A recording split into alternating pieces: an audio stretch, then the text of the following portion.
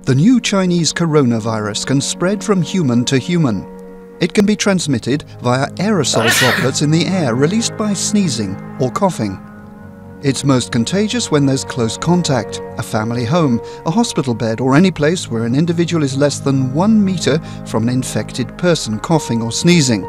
It can also be spread by touching a surface on which the virus is present, followed by contact with the mouth, nose, or eyes. The 2019 NCOV virus can survive for a few days in a humid environment, droplets for example, otherwise its life is about 3 hours.